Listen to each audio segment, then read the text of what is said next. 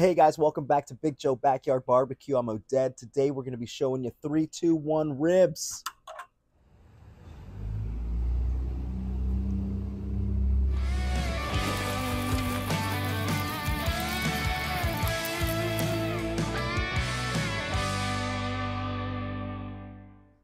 What I like about this method is you get very consistent fall off the bone results with this because we're cooking to a time instead of to an internal temperature. We've got a beautiful pair of pork spare ribs here. To season them up, we're going to use our favorite barbecue rub. Use whatever you'd like and just spread it liberally on, and then have one gloved hand here just to make cleanup easier and rub that all in there. And we'll do both sides.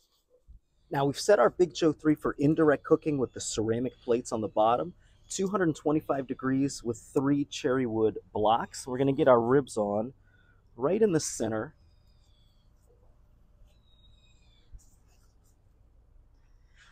And this will go uncovered for 3 hours, then we're going to wrap for 2, and then uncovered for 1. For our 2-hour wrap portion, we've got aluminum foil, and I kind of tinted it up to be a little bit of a boat with 5 pats of butter, a little bit of apple juice, and some more of the rub.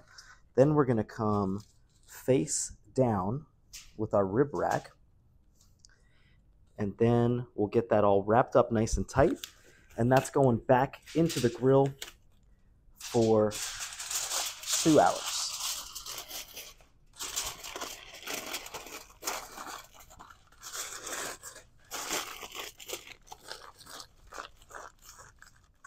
For our last step, we uncovered them.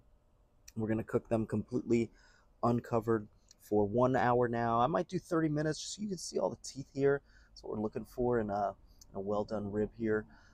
So kind of up to you on how the ribs are looking here, but they're pretty much cooked. That moisture really got us there. First bite here. Wow. It's just unbelievably juicy, crazy tender. Absolutely love this style of cooking ribs. It's so consistent. Hope you enjoyed that. If you did, leave us a comment. Let us know how you make ribs on the Kamado Joe. Thanks for watching.